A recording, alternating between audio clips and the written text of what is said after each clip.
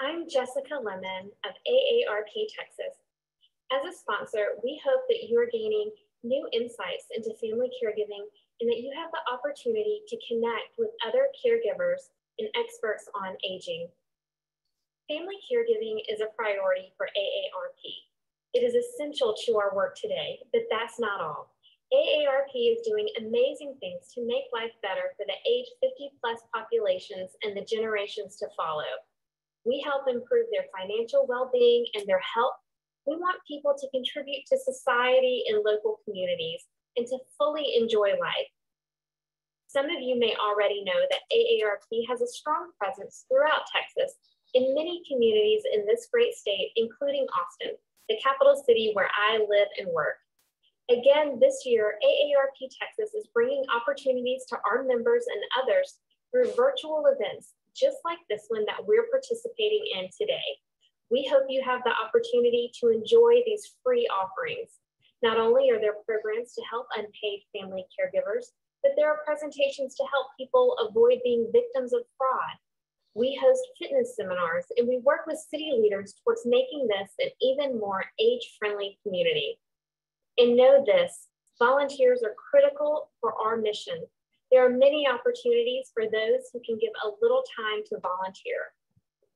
You can learn more about these local happenings at aarp.org/TX or find us at the AARP Texas Facebook page.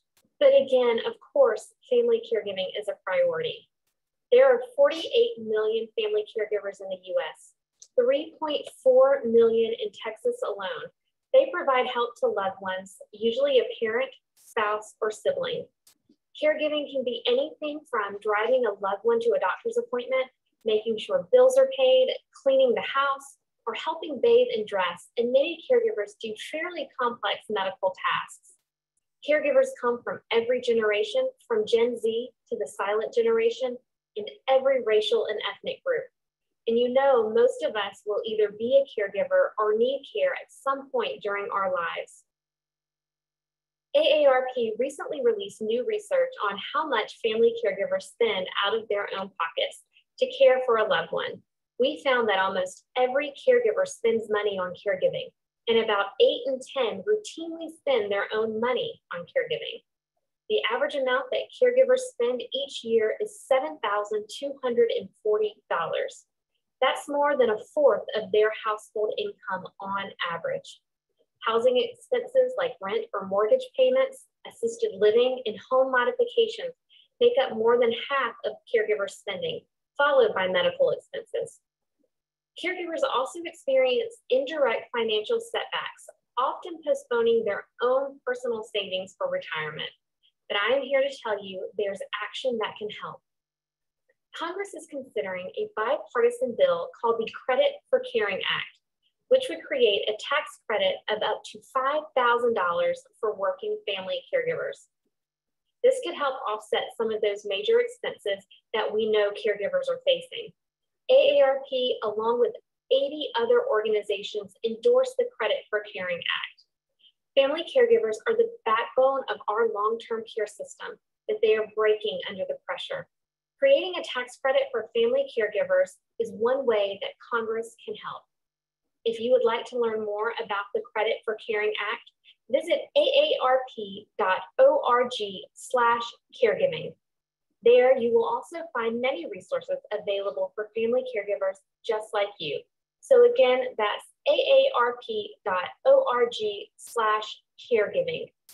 Thank you for listening. Again, I'm Jessica Lemon with AARP Texas, and thank you for all that you do as family caregivers or to support caregivers. Thank you so much, Jessica, and thank you for joining us this morning. Good morning. My name is Rob Fabian, and I am the Director of Marketing and Communications for Age of Central Texas. And it is our pleasure to welcome you to our 8th annual Williamson County Caregiver Conference. We're so glad that you're here this morning because we have a fantastic presentation today and all this week as we discuss caregiving in the new normal. We all know that caregiving is already a very difficult journey, and with everything that has happened in the world over the past 2 years, it has made it even more difficult for us. And so we're going to tackle some of those issues this week. Before we get started this morning, I wanted to go over some very quick housekeeping issues. Number one, we are recording this session. So if for any reason you have a technical issue at home or you need to leave before we're done, don't worry, we are recording the session and we will be posting it on our YouTube channel later this week. And in fact, at the end of the week, we're going to send you a list of all the links to all the presentations for this week, including all the support materials for each of the presentations as well. Speaking of items that were sent to you, in your reminder emails, you got a link to our conference program. We hope that you will take a look at that because not only does it have great information on all of our sponsors and all of our speakers, but we also curated some wonderful caregiver resources for you. And so those are included in the program. So we hope that you take a look at your program when you have a chance. Finally, there is a chat feature here on Zoom. It's located right down here at the bottom of the window. It looks like one of those thought bubbles that you see in the cartoons. We want you to click on that. And during our presentation today, we want you to ask your questions because this is why we do these seminars. It is for you, and we want you to be able to ask your questions of the experts that we have with us this week so that you can get the answers to help you in your caregiving journey. So during our presentation today, be sure and ask your questions. And at the end of the presentation, we are going to answer all of your questions. Now, we are going to be very cognizant of your time. We said we were going to end at 11:30, and that's what we're going to do. So if for some reason we don't get to every question this morning, don't worry. We are still going to answer your questions. We will contact you directly after we finish with today's program with the answers to your questions. And then one last thing, later at the end of all of our sessions, we're going to send you a survey. It'll be an electronic survey, very simple, very quick, but we ask you to please complete that for us because it helps us in planning for next year's conference. We want to know what are some of the issues that you are dealing with as a caregiver so that we can find the experts to give those presentations for you next year. So please give us your opinions with that survey. We would really appreciate it. All right, it is my pleasure to introduce our speaker for today. Lynn Hartje is a licensed professional counselor. He works with Bluebonnet Trails Community Services. That is our local mental health authority. He graduated from Texas A&M University and is currently a clinical consultant leading the Criminal Incident Response Team and Critical Incident Stress Management Team. And he provides critical training for teams across the entire state of Texas. Lynn was in private practice for 20 years before he started his career with Bluebonnet Trails, and he has chaired and served on a number of statewide committees and boards, including the Texas Council of Community Services, Behavioral Health Directors Consortium, United Way of North Central Texas, the NAMI Board of Directors, Homeward Bound Homeless Coalition, and many others. He is a certified mental health first aid for youth, adults, and law enforcement, applied suicide intervention skills training, as well as clinical services, mentoring, and training. Lynn has extensive experience when it comes to helping us deal with the stress in our lives. And so that's what we're going to talk about today. We're going to talk about putting on your oxygen mask first. So Lynn, I'm going to let you unmute and I'm going to turn it over to you. And I thank you so much for joining us this morning. Thank you so much, Rob. I appreciate that. Today, folks, we're going to be running pretty quickly. because we have a lot of things that I think will be helpful. I hope will be helpful for you. And at any point, please, as Rob said, please jot down any questions or concerns that you might have in the chat feature, and then either myself or Rob or some of the staff there will get back with you as we try to help you navigate the circumstances that you're experiencing now in your roles. So the resilience aspect of our presentation today is I think a timely concept, because we want to be able to bounce back, right, from those things that we encounter that stress us, that give us challenges and so forth. And I would kind of mark for us at the very beginning that when we get on an airplane and we are ready to take a trip, one of the first things that we do is the flight attendant comes on the microphone and says, you know, if we lose cabin pressure, there's going to be oxygen masks that fall from the area above your head. And we really recommend, if you have children or other folks who are not able to do that for themselves, put your oxygen mask on first. And that's going to be kind of the core of what we're talking about today. If you don't take care of yourselves as well as you're possibly capable of, then chances are you're not going to be as effective as a caregiver as what you're capable of being. So with that said, we're going to move in. For some reason, my slide advance is not working here. Let's see what I've got. It's not advancing. So let's see here if I click on that, if that will. Here we go. So 3 objectives today that we're going to try to meet. One is to recognize where stress is in your life, right? Most of us are aware generally of stressors that come along, but sometimes we don't really take the time to articulate them, to really take a look at them, to unpack them. At times we just become used to them, right? We're used to living stressful lives, and we just kind of ignore them as best we're able. That's our strategy. And I'm going to suggest to us today that that strategy is not the best one for us. The second objective is to learn some skills. We're going to put a different term on that in just a minute, but to build on those strengths which result in resilience. We want you also, in the third objective, to feel appreciated for what you do for persons in your lives for whom you care. Nothing is more important, I think, in our current environment, if you will, the complex environment that we find ourselves, that wouldn't appreciate all the efforts that you take. So we're going to talk a little bit about identifying what stress is, okay?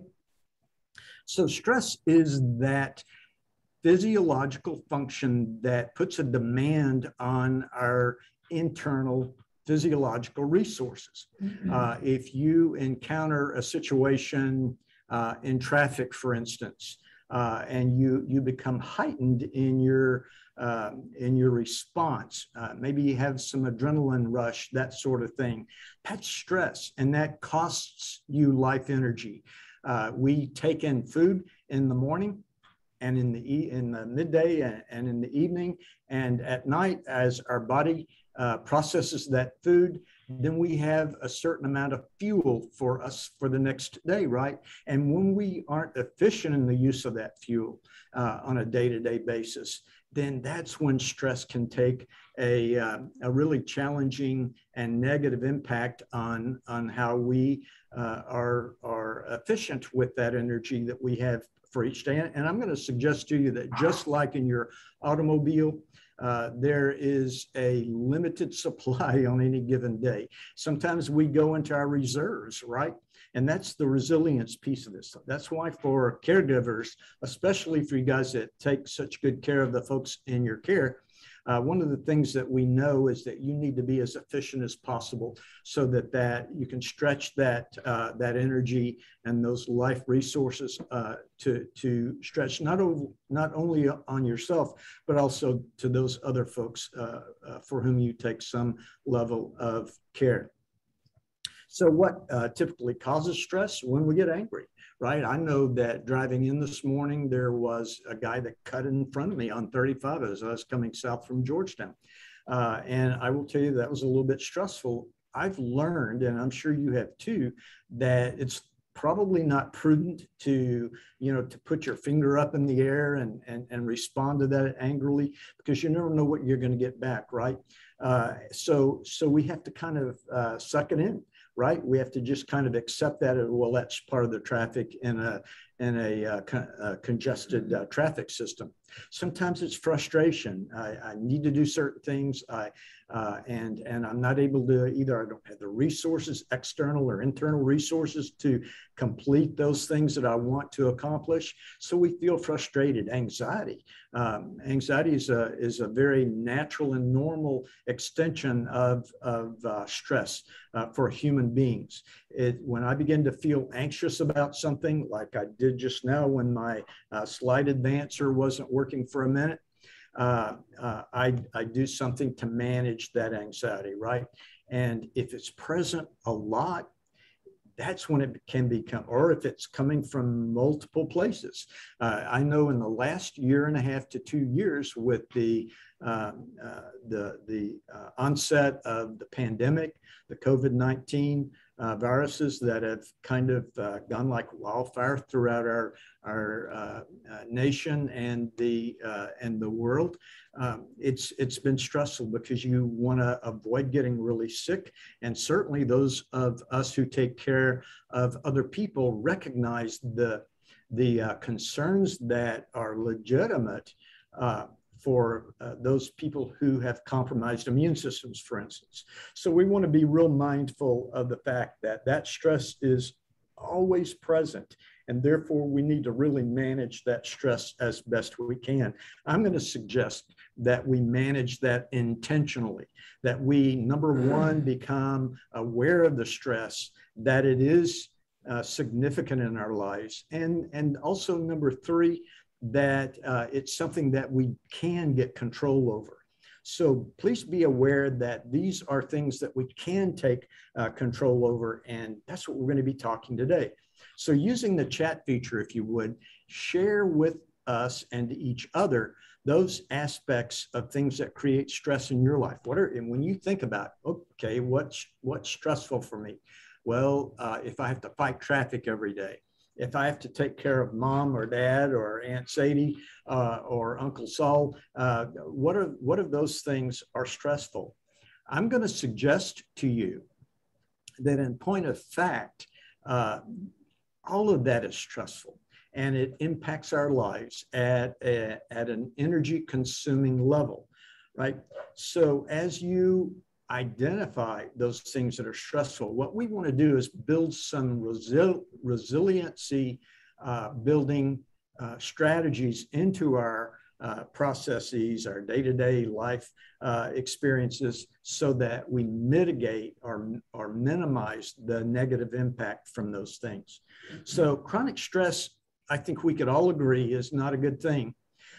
Typically, periods of chronic stress changes our brain functionality.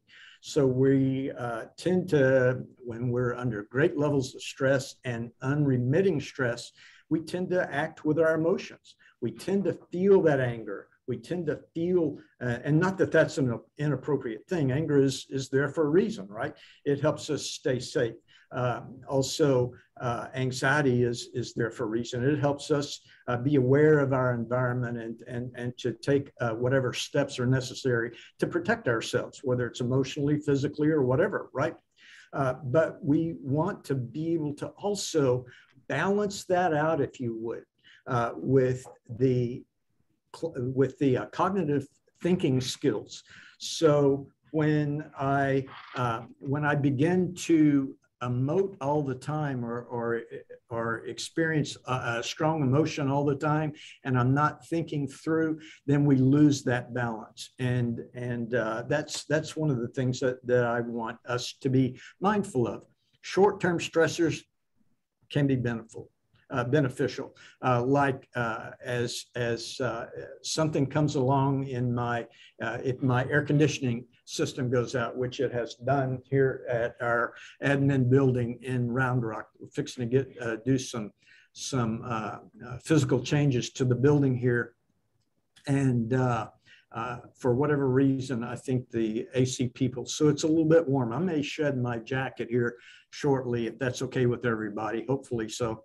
But short-term stresses can be beneficial. It can tell me, okay, Lynn, you're gonna probably overheat if you don't take your coat off, right? And at this point, I'm not ready to do that. Longer term or chronic stress can have significant impact in our lives as well. Chronic stress can increase the size. It's like if we are going to the gym, if we're going to work out and that sort of thing. If I work out only my right bicep, I use a dumbbell and just lift my right arm, then chances are, probably not for me because my muscles don't get big that easily. But if I just exercise my right bicep, it's maybe going to get a little bit bigger, right? If I never exercise my left bicep, guess what? It's going to stay smaller. It might, through disuse, even get smaller. And that's what I want to mark for us right now. Chronic stress can increase the size of the amygdala, that part of our brain that's fight, flight, or freeze, that emits, if you will, endorphins and things like, I'm having a senior moment here. When something scares me, I have adrenaline rush, and that takes a huge amount of energy to create or produce adrenaline for me. And then our body has to reuptake that. It has to build it. It has to build it up in order for me to have all the blood and the energy going to my muscles to help me run. And then when it's done, I don't need that anymore, right? So the body has to break it back down into its component parts. So that's part of the part of the amygdala that helps us stay alive, right? And then as that gets broken down, then we have access to our thinking, the prefrontal cortex, if you will. So if I'm always in the exercise, if you will, of the amygdala, then chances are that's going to get stronger, and I'm going to tend to emotionally respond not in a balanced situation, but in an imbalance, and I'm not going to be as likely to think through those things. So we need to be intentional when we think through things as things get stressful for us. So that's the solution to managing stress in our lives, to keep us productive and to keep us as efficient and as effective as we possibly can. So how do we inoculate ourselves from that? I'm going to submit to you that we want to inoculate ourselves or vaccinate ourselves in a symbolic way by prescribing ourselves the following things. Play. Play is regenerative. It's recreational, recreation, right? We want to avail ourselves where we can fit it into our busy schedules. Entertainment. What is entertaining and enjoyable for you? That builds up resilience. Exercise, especially exercise that's enjoyable. And again, exercise can be enjoyable if we think about that as an enjoyable experience. If we think about it as drudgery, or, oh, I have to do this, I have to do my stomach crunches, I have to do this or that, then chances are it's not going to be as enjoyable for us. So we need to begin to think about things that we do that are productive and healthy for ourselves. We need to think about that as positive experiences. Fun times. I know that even in bad times for me, I really enjoy the times that I spend with my family, my extended family, with my colleagues, like my colleagues here at Bluebonnet Trails. and throughout my community, my neighborhood, and so forth. Fun times are extremely helpful for that. Friends, family interactions, all of those things are extremely helpful to help us keep our lives in balance. Resilience, therefore, is the ability to withstand adversity and to bounce back from difficult life experiences. Resilient people tap into their strengths and support systems to overcome those adversities, helping them work through those challenges. That's what we're going to really be talking about today, how we find that balance in our lives so that as our life energy on any given day is consumed by those for whom we care, we also have enough left at the end of that proverbial day to also feed ourselves and to build our own resilience. So when we think about the things that are helpful for us, we want to think about this almost like we would a tire on our automobile. When I think about I use I have a truck. I just recently got a kind of a cool, fun Jeep truck that I use to when I go to do kayaking and camping and hiking and that sort of thing. And the tires on that are a pretty important part of the function, because if I'm off road trying to drive down to a river or a creek or something like that, I need to rely on those tires. And if they don't work for me, guess what? I'm likely to be stuck somewhere. And when we think about the elements of what keeps our lives in balance, I want us to kind of think about that metaphorically.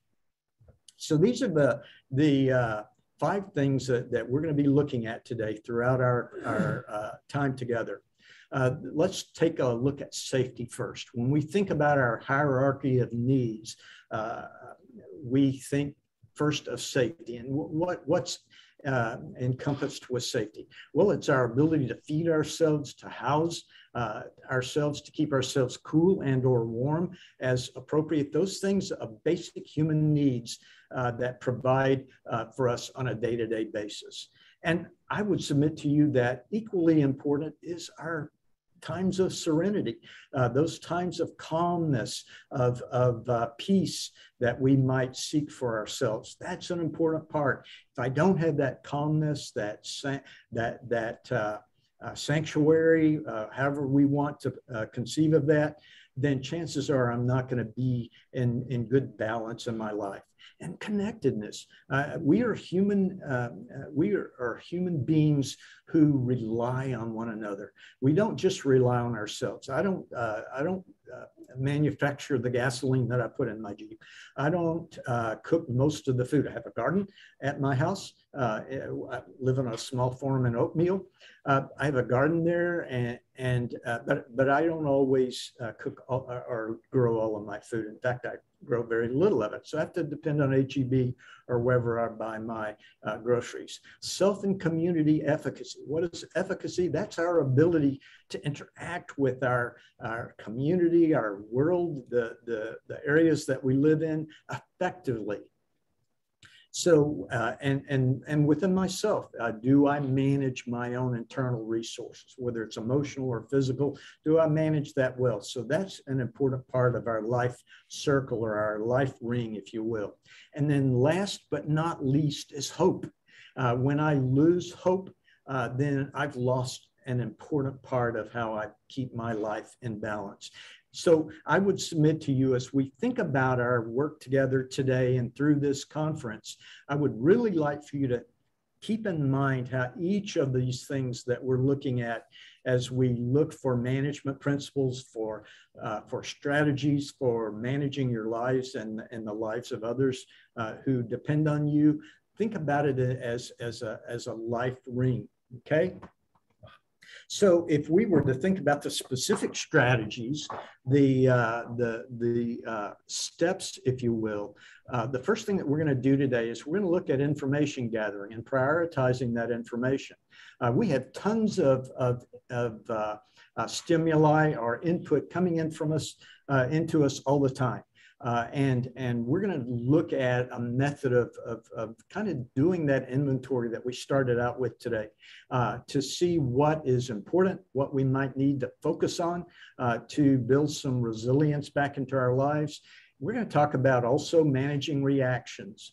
The reactions that, we're going to talk some more about this, but how we think about what it is that we do is just as important as, and perhaps even more so sometimes, as how we feel about it.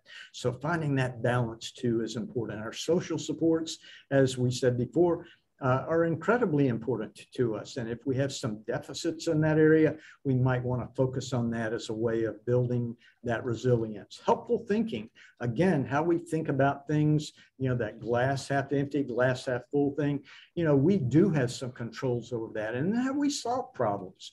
I doubt that there are very many of us on this conference today who don't, in one way or the other, have problems from time to time, and we have to come up with a method or a strategy to solve those things.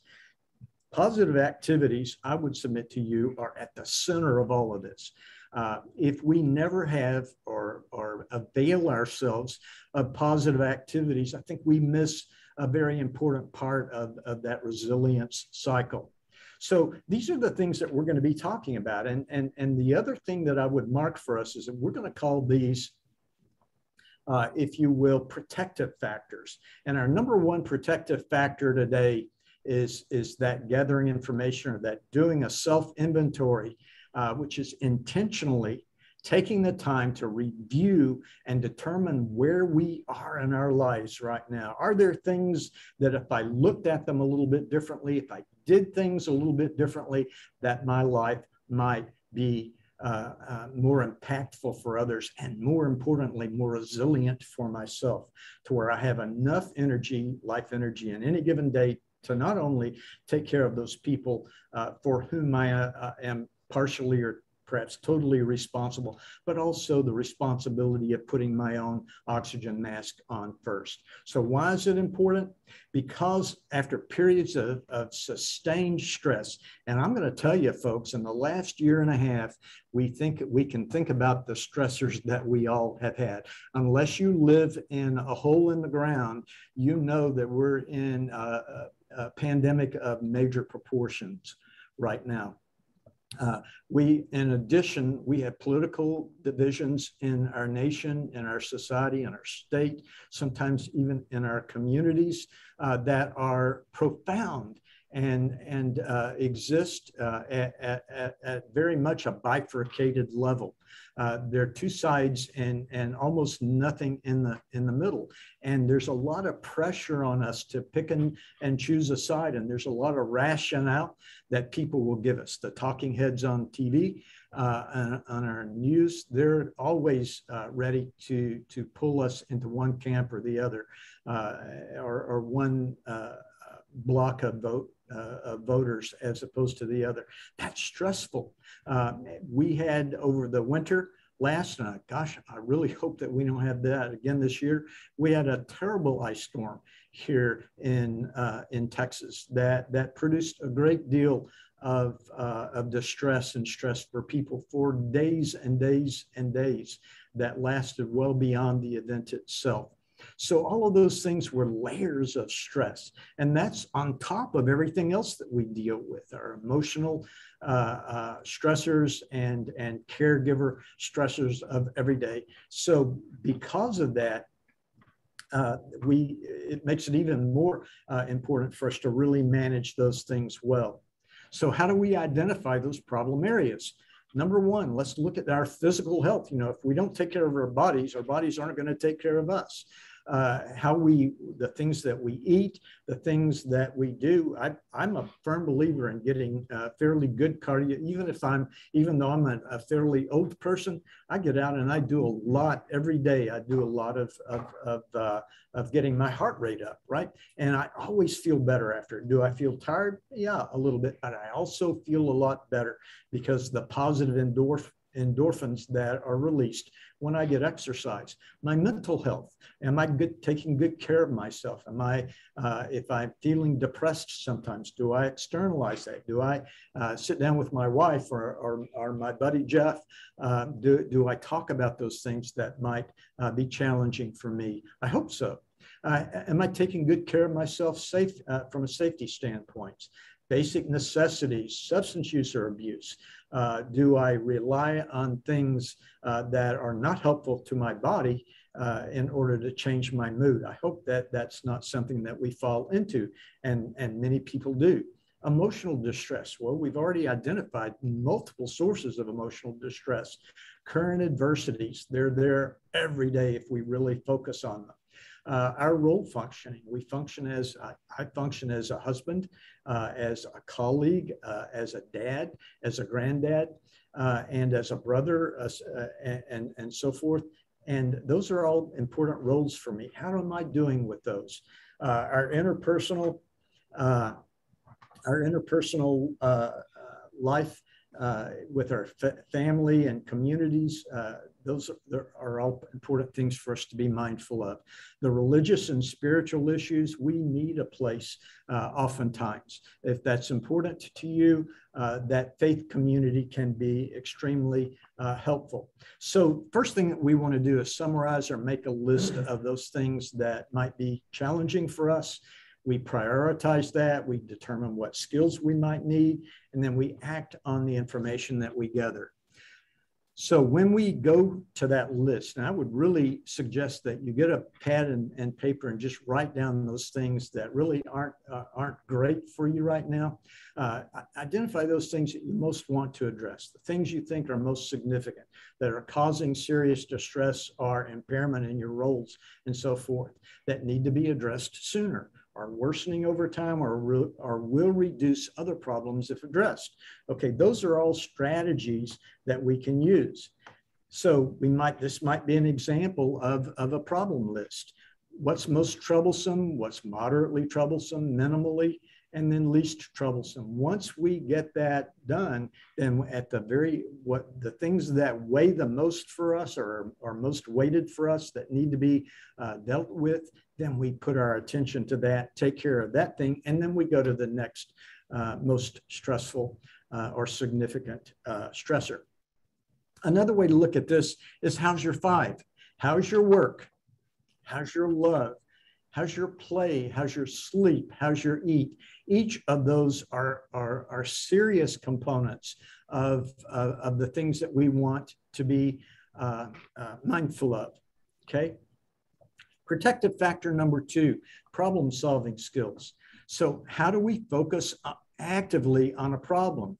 We think of ideas that might help resolve or reduce significance, right? So there's some problems that just aren't going to go away.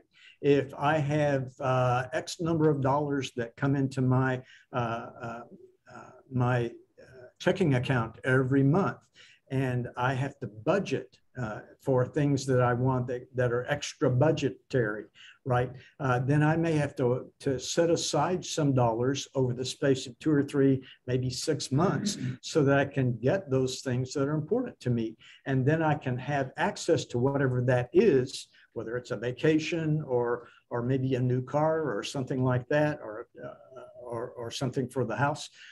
Then I can plan for that so that it doesn't put me into a bad place with my budget, that I'm not overextending myself, right? So we think of ideas that might help us resolve or reduce that significance.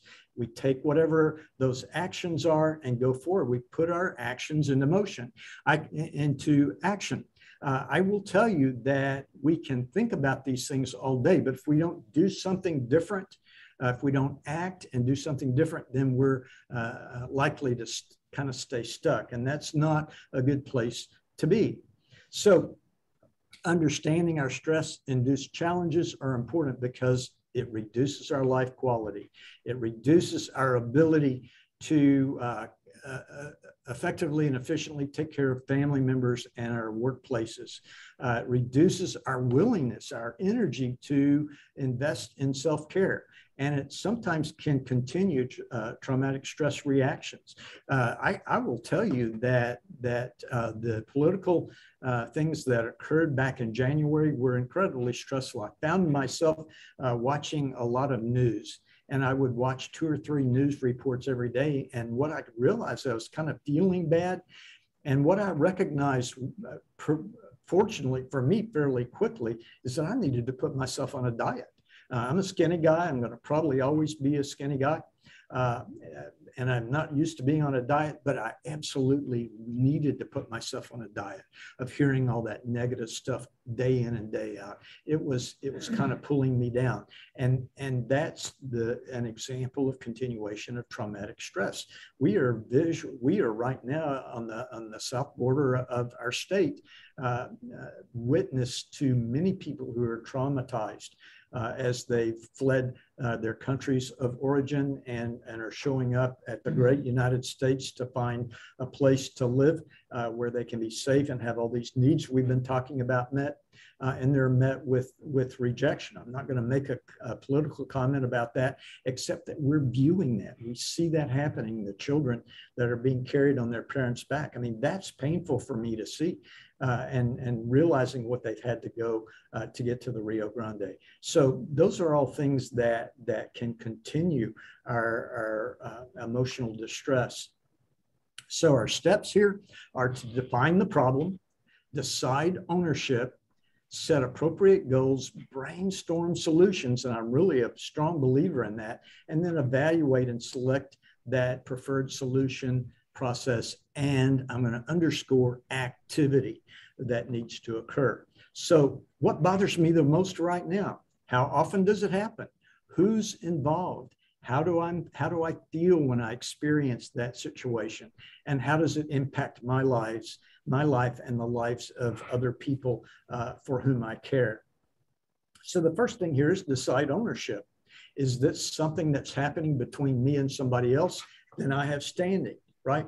If it is mainly happening to other people or between 2 other people, then I may not have the standing. I need to be able to focus on those things that I am actually involved with. Sometimes we involve ourselves in relationships that over which we have no control. And then we may just need to recognize, that's between them. And I'm going to let that go because I can't make those kinds of decisions for other people. That can be all subsumed under that heading of deciding ownership. So we want to specify those needs in a concrete way. What's achievable? What can actually be accomplished here? If it's all pie in the sky and something I never have control over, then I need to begin to accept that that's not something that I can fix. And then any complex problem, we break that down into chunks. We've all heard the saying, how do you eat an elephant? 1 step at a time. Then we brainstorm the possibilities. I know we're moving fast here, but we have a lot to cover. We identify as many solutions as we can and write them down. And sometimes, and I do this, Jeff and I do this training, except in a 5 or 6 hour training segment. We do this very thing that we're doing today for people. And I always use an example, when we're going to a training or doing a training, I'll sometimes say, well, I wonder what Jeff would do. And I can talk to Jeff, and sometimes that kind of clears some of the brain fog that we experience when we're too close to a situation. And then we also want to be mindful of thinking through all the way through to that potential outcome and its perhaps wanted or unwanted consequences. And then when you have enough practical, good options, then you choose one and implement it. So once you've done that, then consider what worked well, review the steps that you took. If you hit a snag, look for ways around it. Just because we hit a blind alley, smart people, resilient people never give up. When it's something that I need to address, I'm going to find a way. I'm going to do a workaround, find a way to that. And then we reflect always on the opportunity to grow through the things that we're challenged with.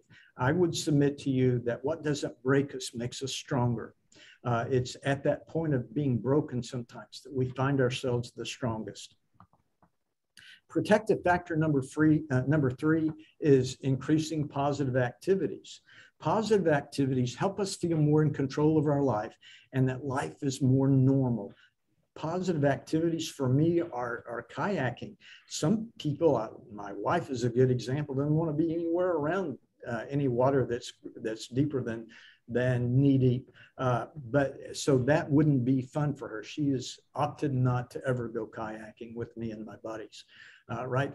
So the things that are important to me, they help me feel less sad, more hopeful. And I can tell you that at the end of a run, even if it's an all day long run, I feel incredibly energized, even though I'm absolutely worn out. It's amazing how that works. These things encourage us when we feel overwhelmed to make time to do things that improve our general health and well-being. When we stop doing rewarding things, it's because we're too busy coping with other priorities. We have to make priorities to ourselves. Sometimes we just don't feel like doing anymore. And that's that's a marker for us that we've overextended ourselves and we're burning that proverbial candle at both ends. We need to step back and do that inventory and remove from those things that are consuming our energy where we can. We try also to avoid reminders of negative things that have happened. And sometimes people just become sad, down, and apathetic when they no longer do rewarding or meaningful activities. I would submit that that's an easy one of those negative feedback loops that we can get into and we can intentionally get out of. So in terms of problems with focusing on changing feelings, I think I've got a slide out of sequence here. Well, I'm going to go ahead and say this since it's right here. When we think about positive activities here, it's how we think about those that are extremely important. Feelings are difficult to change. That's just the truth of it all. Telling ourselves to feel better is not going to work. It's easier for us and more humanly possible for us to change our behaviors, which in turn, I guarantee you will change your feelings. Okay. So in this triangular feedback, if you will, behaviors change thoughts, thoughts change feelings, and feelings change behaviors. So the thing is that the takeaway here is that it's all interactive, and I am most able to change things that are important at that behavioral change. I can tell you that if I'm tired or really exhausted mentally or emotionally, then the best thing that I can do is get out and do a brisk walk around my little farm. Okay, and go out and feed the koi or work in my garden. And guess what? I feel better all at once. Even if I'm a little bit physically tired, I feel more emotionally in good shape. So if we think about these two glasses here, if we're always putting the disaster, pouring it into the glass of our lives, then that's what we get, that dark, that kind of muddy looking life vision of our lives. But if we put music, play, sports, those things that create happiness for us, then we have that clarity and we see life more clearly and positively. How do I do this? We identify and plan more activities. We schedule in a calendar. I know my wife is a big proponent of this. If it doesn't get put on the calendar, then chances are something can come along and make us, we get to do it. We do it because we put it in our calendar. We schedule activities in that calendar as a way of getting us unstuck. This is the negative feedback loop. I feel depressed, exhausted, drained, which immobilizes me. I feel guilty for not indulging myself, and then I have no motivation for activities. We have to intentionally stop that cycle. Okay. So activities also, during this pandemic and all that sort of thing, they may not be as enjoyable as before, but we get out there and we do them anyway. Okay. It's still important to do them. And then each time we do them, it gets a little bit easier. I promise you that's the case. It's validating to understand that it's been a trying time by scheduling special family activities where we can. choose activities that you would enjoy, that you would actually do, and can be set up fairly easily, that are practical, okay? Protective factor number 4, managing reactions.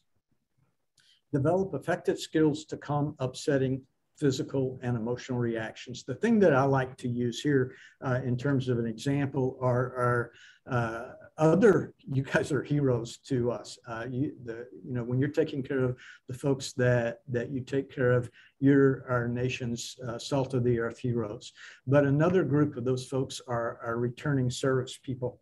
Those folks who've perhaps been in combat situations in the more unsettled parts of our world. And when they come back, sometimes if they've been traumatized by roadside bombs or something like that, they come back with PTSD, right? So that person can be driving down 29, which is one of the thoroughfares that I'm on, or 183 or even 35, and they see a bag of trash that the county trustees have picked up and left in bags on the side of the road. They see that and it triggers something for them, right? So they have to, sometimes when they're freshly back, they will perhaps travel off the road because they're afraid that's an improvised explosive device. It's just an automatic reaction that they have. So the things that they have to do is develop strategies to adjust to that, right? And that way we can move on beyond that. And it's just a reminder, right? That red plastic bag of trash on the side of the road or litter on the side of the road is nothing but a reminder. It's not going to blow up here in the United States, at least we hope it does. So distressing reactions are things that affect our mood, our decision-making, our relationships, our daily functioning, and ultimately our health. And those things can be like post-traumatic stress, anger, irritability. Sleeping is an important part of the life balance that we have. Our reactions to chronic stress, that's what we're talking about today. Being depressed, having our mood kind of suppressed, and so forth. These are post-disaster fears, also present in most of our lives. Grief reactions, the aftermath of the winter disaster and so forth, drug and alcohol problems. Those are all things that we have to be mindful of to manage. We recognize and manage those reactions in this way.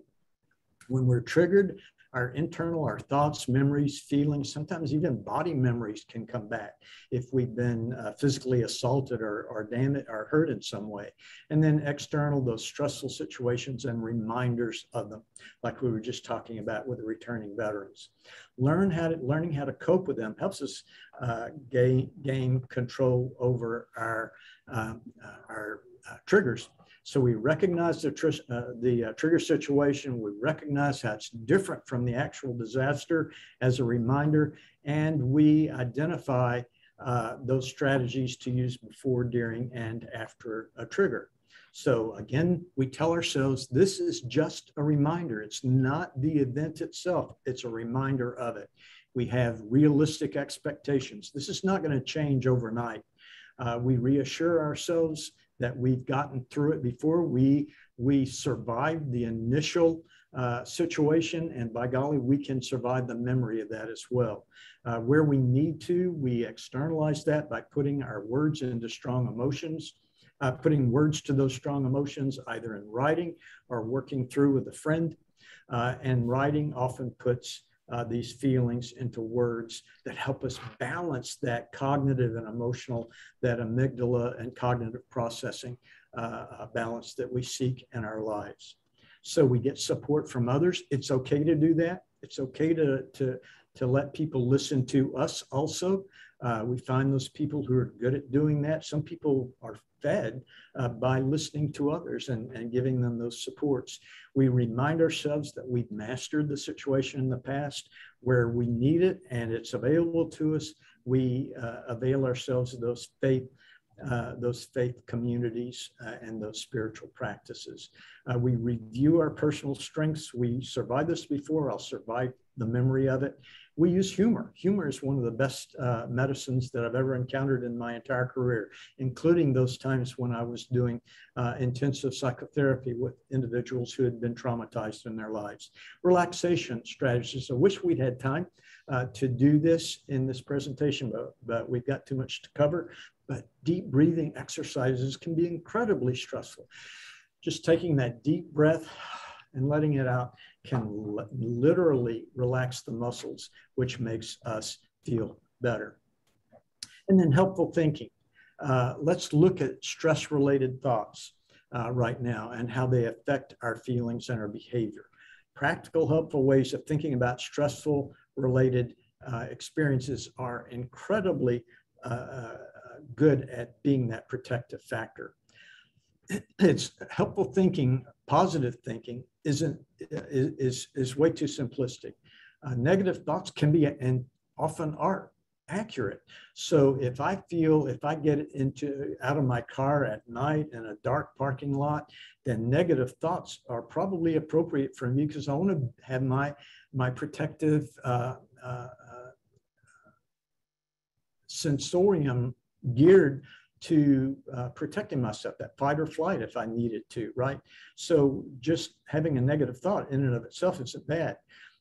And then helpful thoughts can mobilize and energize. I can run pretty fast if I need to. If somebody came after me with a stick, I guarantee you, I may not be the fastest person on the planet, but my adrenaline would fuel me and I could probably get away from somebody even now at this stage of my life. Consider the effect of thoughts on your feelings and your behaviors. Those are things we're going to be thinking about. Chronic stress can change our thought about the world and ourselves. The world is stressful. It's unpredictable. Sometimes it's even dangerous.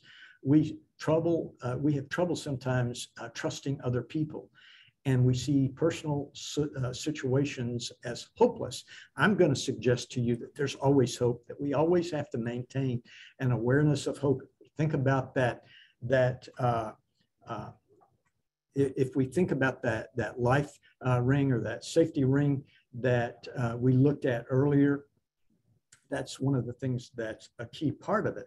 I'm also reminded now that we can kind of slip into that negative feedback loop where if it's bad today, then by golly, it's going to be bad tomorrow. And I'm going to suggest to you that when we start thinking about that, we have to intentionally say, but you know what, I'm going to do something. I'm going to choose to do something differently there.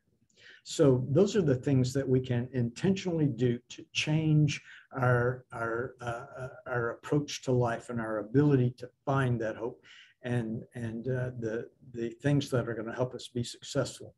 It's important to focus on helpful ways of thinking, which then improves our mood and our ability to adapt or cope through things that might be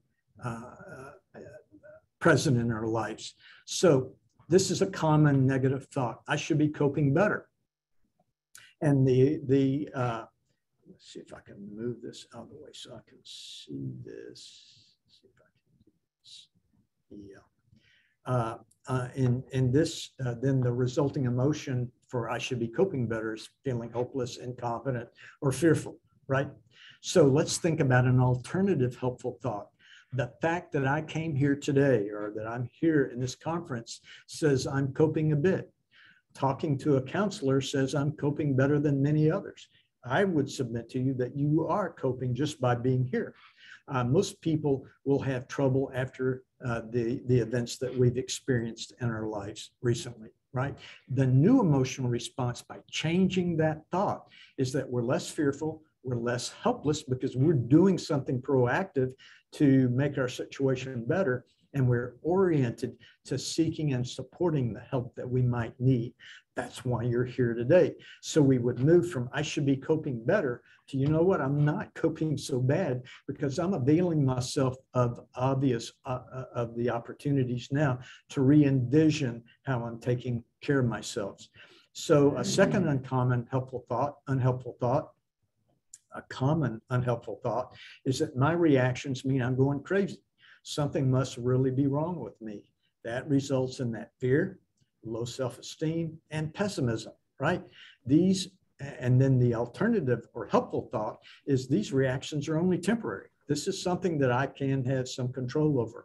Most people have these reactions after a disaster or after chronic stress, okay? Then I'm reassured, you know, I'm not alone in this, and there are people who can help me, and I can ultimately help myself. That leaves me feeling reassured and with an intact self-esteem. So other people are dealing with this better than I am, so what's wrong with me? Low self-esteem. Most people react the way I do for a while. My reaction reflects how big these events are, not how weak I am. I will tell you that you are not weak. Given what you've survived over the last year and a half, you are anything but weak. And I would love for you to feel more reassured and with that intact self-esteem. So these are some ways of moving from unhealthy thinking to helpful thinking in your lives. Click on that again to make this work.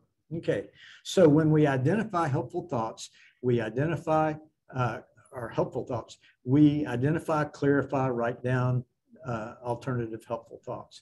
We consider what would be that using and these things you're going to be getting in your the packets that you'll be sent later on in this at the end of our time together today, as you'll have some worksheets that you can use to kind of work through some of these things.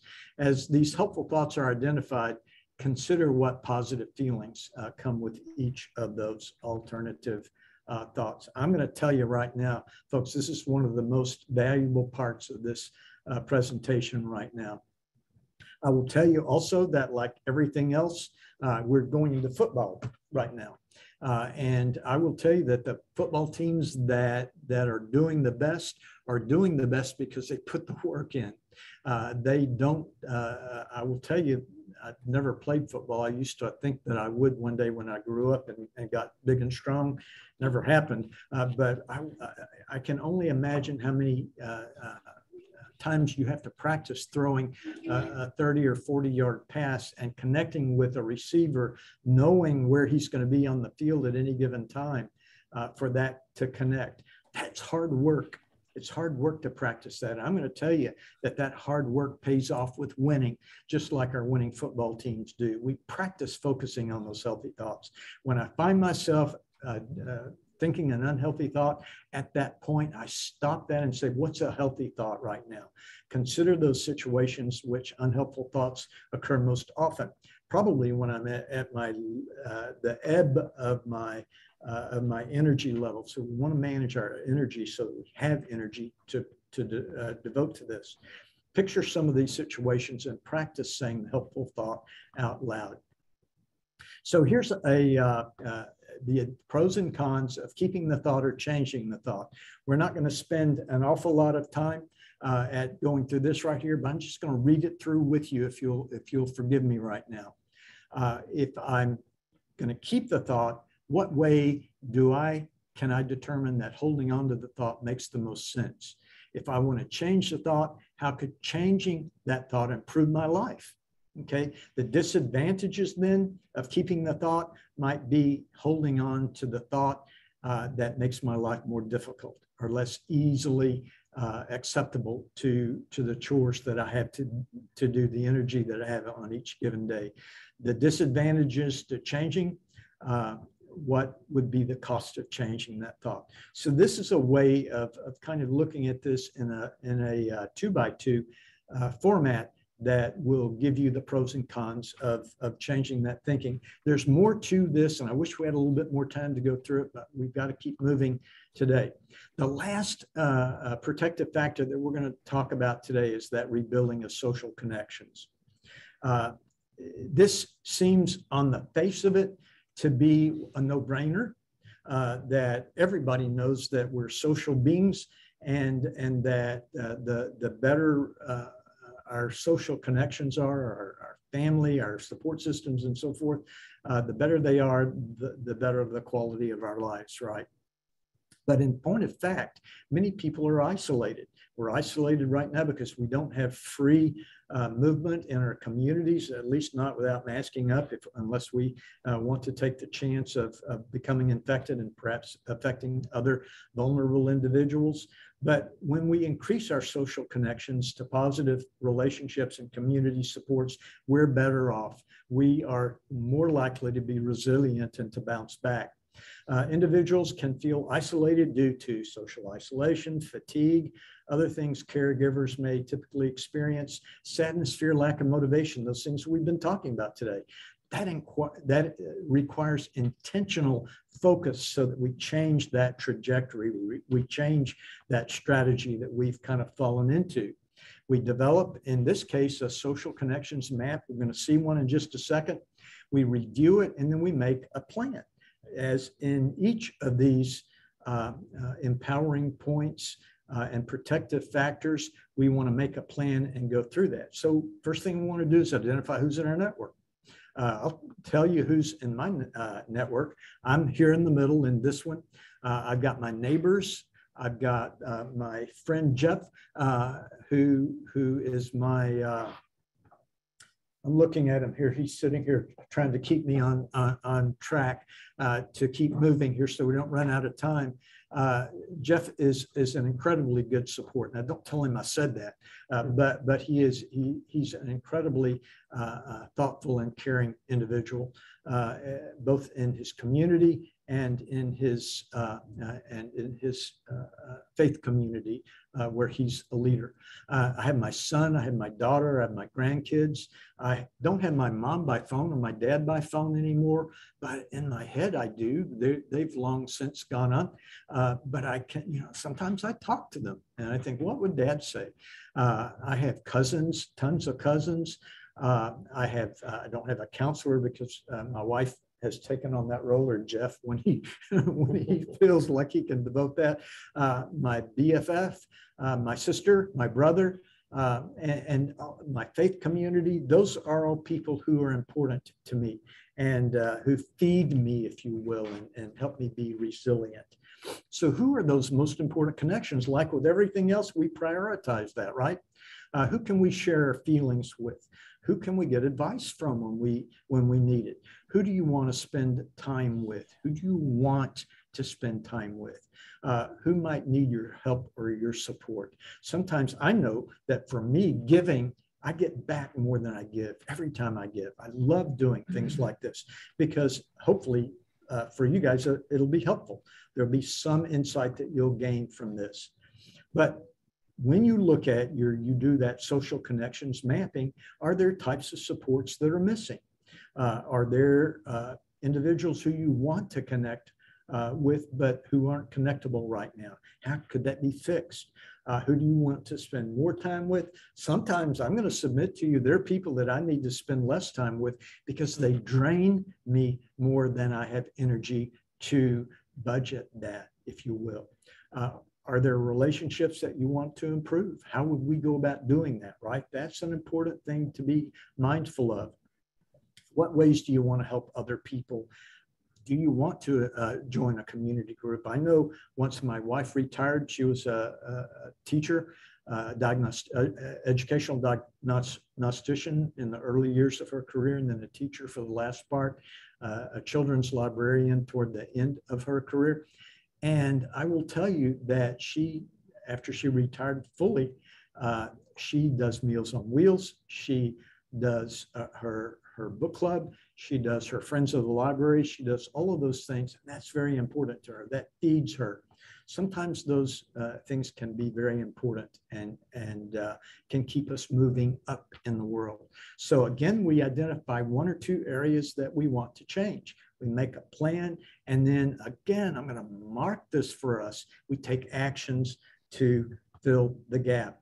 So I'm going to bring us back to our life ring, to this. I'm reminded of when I was in elementary and what then was junior high school. I think it's middle school now.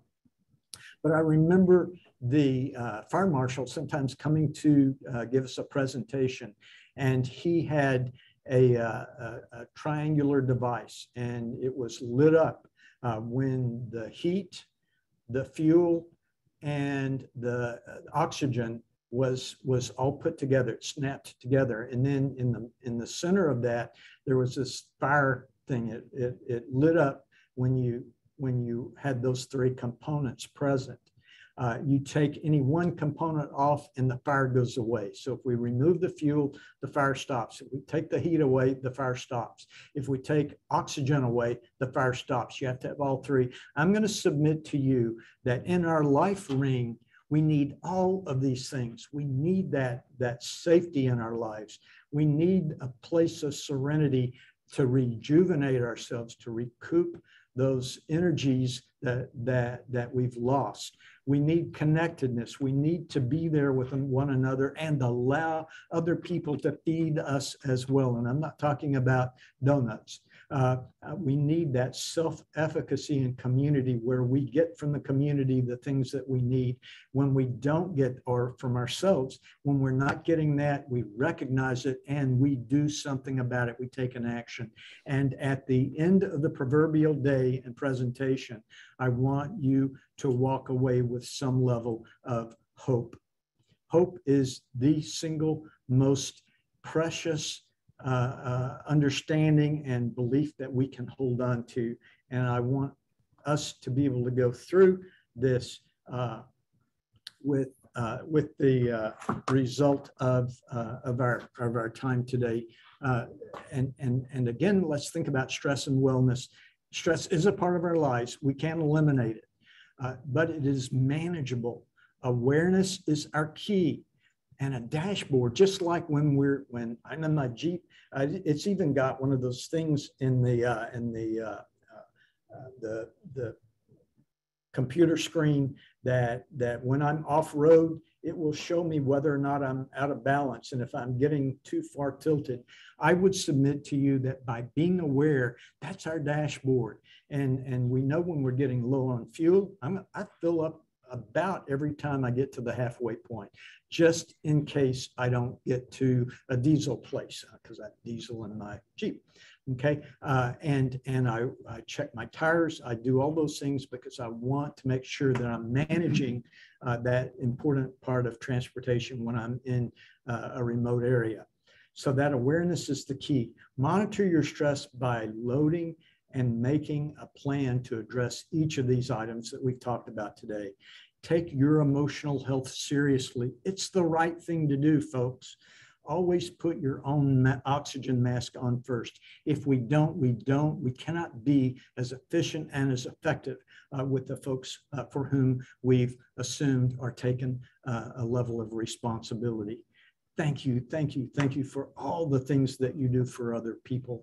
And I'm going to thank you in advance for doing a better job of taking care of yourselves. You guys are our heroes in our community, and we love you for what you do, and we honor and respect that, okay? So I'm going to turn this back over to Rob. Rob, thank you for the opportunity to visit with your folks today that are absolutely fantastic. Thank you. And thank you so very much, Lynn. We really, really appreciate you taking the time for today and sharing so many wonderful things with us. I'm going to ask you, Lynn, if you don't mind, stop sharing your screen so that everybody can see us for some Q&A. You know, you were talking about all the things that have happened here in the world in the past couple of years. It's been such a roller coaster for so many of us. I remember when Hurricane Katrina came through New Orleans and through the South, and I had a lot of friends who were there in New Orleans, and I remember just sitting on the couch for 2 days straight, staring at the news and at the TV, and got into such a funk and a depression over that, and had to pull myself out of that because I was doing nothing but staring at that television. And when you were talking about how we need to change our thoughts, and when we get into one of these situations, as caregivers, it's easy for us to go down that rabbit hole of depression. When we find ourselves heading down that rabbit hole, how do we pull ourselves out of that funk? How do we mindfully change our thoughts. Yeah, and that's it. How we see things, I can tell you that when I'm looking at a river and evaluating it for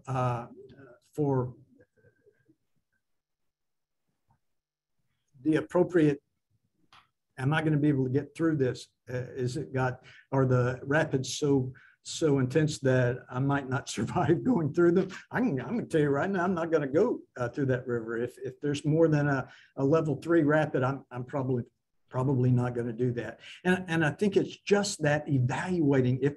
It's that experience. When I recognize that I'm kind of cratering, I can do one of two things. I can say, I'm cratering right now, so I need to do that inventory. I need to look at where I'm expending my energy. I need to look about, do I need to cut the news off right now for myself?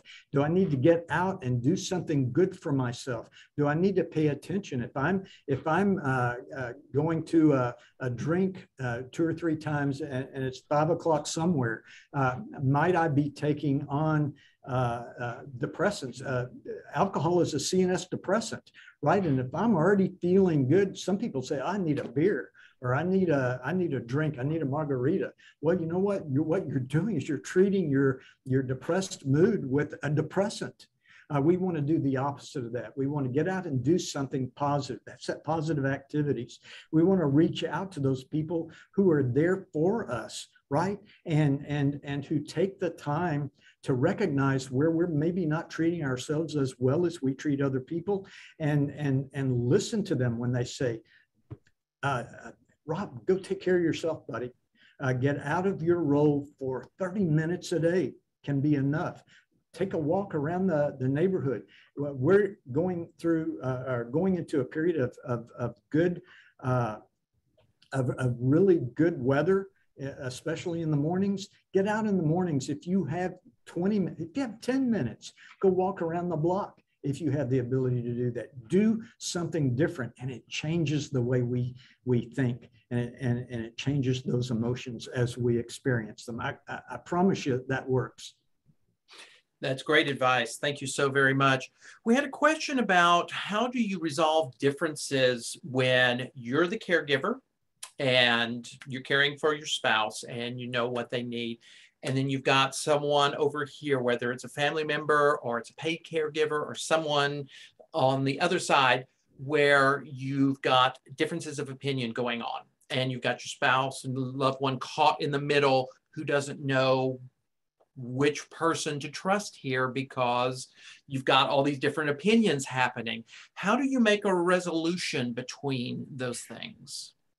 That's a great question. I suspect we all have been in those situations. I know it was with both of my parents at one time or another.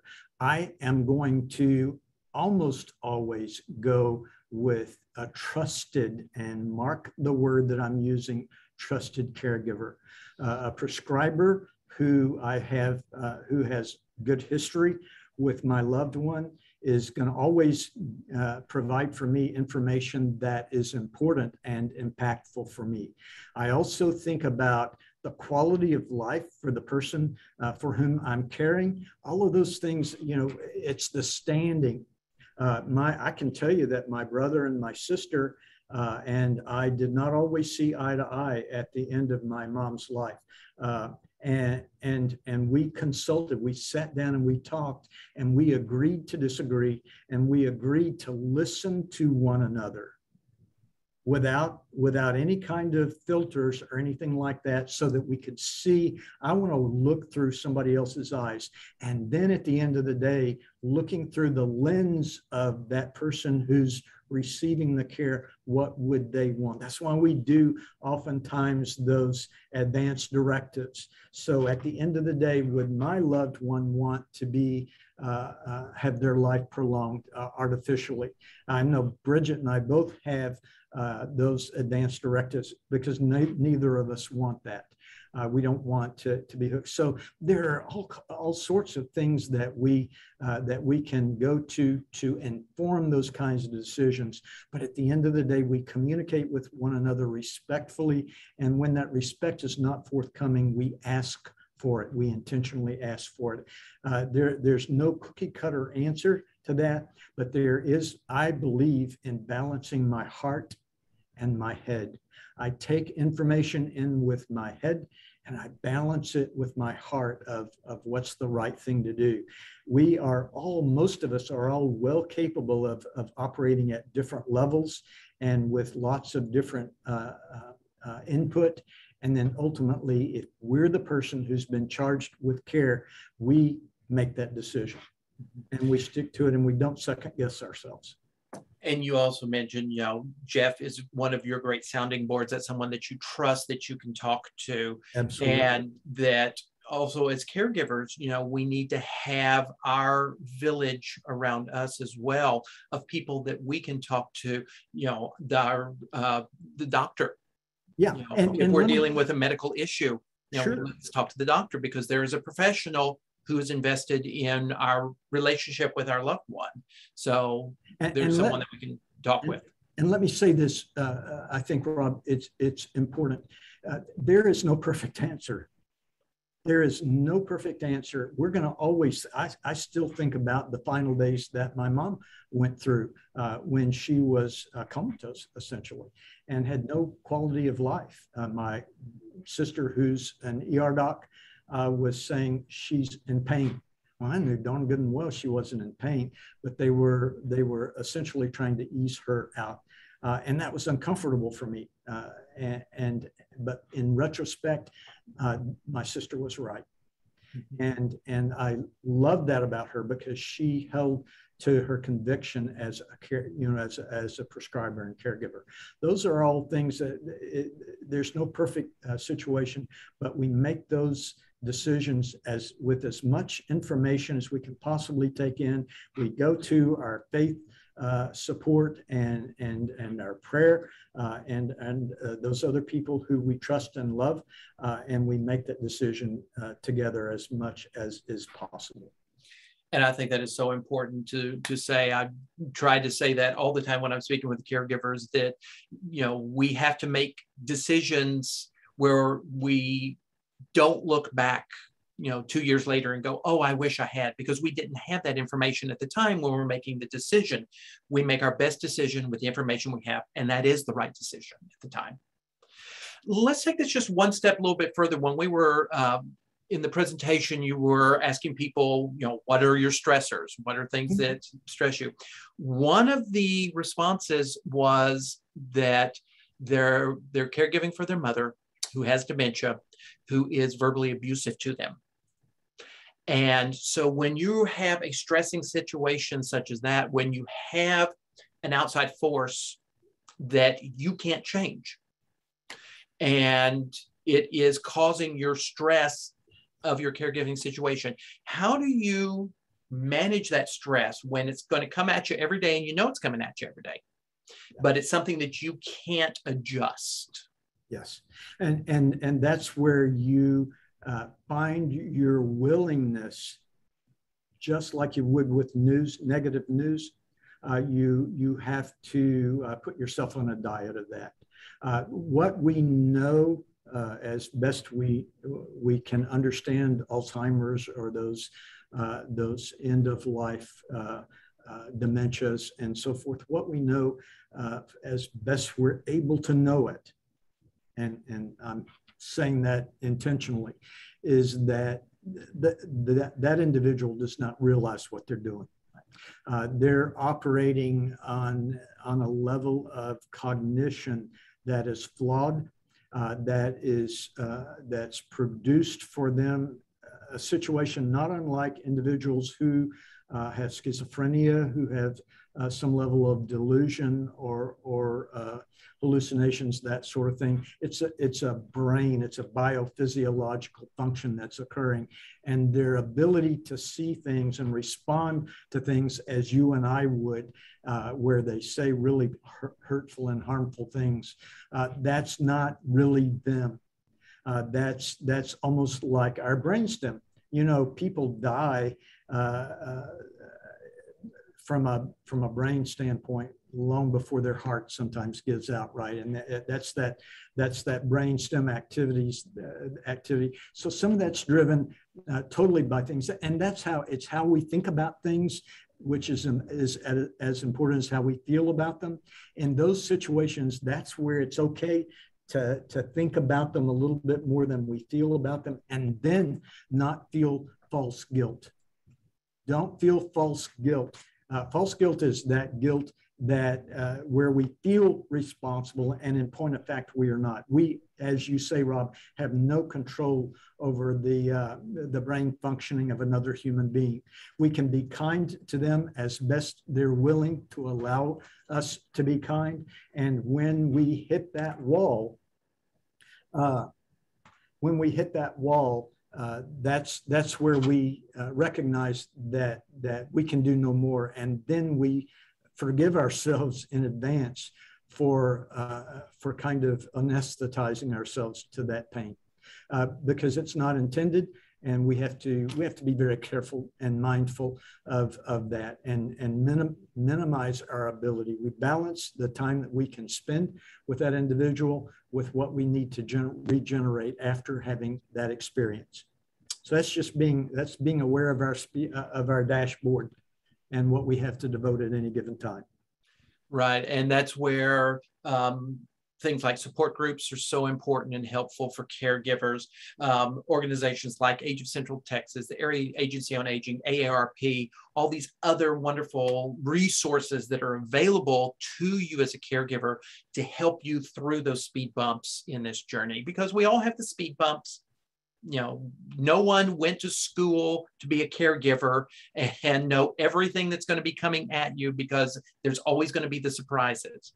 And it's just realizing that, okay, I can handle this. I will figure this out, is what is so important. In our last couple of minutes here, one thing that I was thinking about while you were talking about how to address our issues, to, write them down.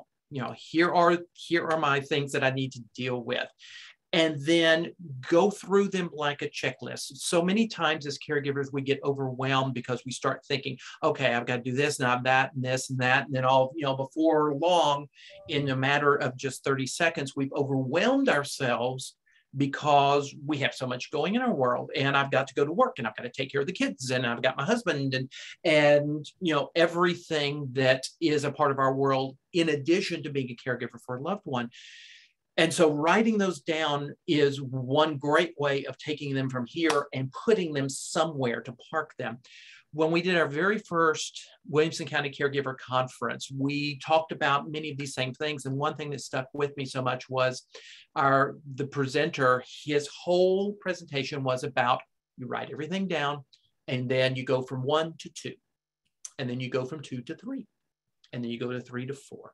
You don't tackle them all at once. You take them one at a time. And when you were talking about doing that, it brought back to me, this is here 8 years later, full circle. The same thing is so impactful and meaningful, that as caregivers, we can't be expected to be everything for everyone. And we have to take care of ourselves first, because the statistics show that caregivers who do not seek help in their caregiving role tend to pass away before the person they care for, because of the stress and the physical decline that it causes on us. And when that happens, who's going to be taking care of our loved one? And so we're not being selfish by practicing these mindful, important things. Amen. We're being better caregivers and giving better care by taking care of ourselves first. Yep, I couldn't have said it better myself. Lynn, I want to thank you so very much for spending the morning with us. I know that you have a very busy schedule, and Jeff Ripple, I want to thank you for being in the background there assisting as well. And I want to thank you at home for joining us today. I know as caregivers, it's a lot to ask you to take an hour and a half out of your morning to learn something new and to open up yourself honestly to listen to what we need to do as caregivers to be better for ourselves and for our loved ones. So I certainly hope that you learned something new today that you can take with you this afternoon and help you in your journey. We will be back again tomorrow and on Thursday, same time, with more wonderful presentations for this 8th annual Williamson County Caregiver Conference to help you with your caregiving in this new normal.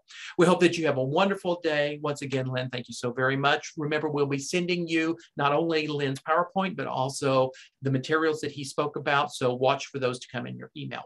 And we hope that you have a wonderful, wonderful rest of your day. Thank you so much, and we'll talk to you tomorrow. Bless you all.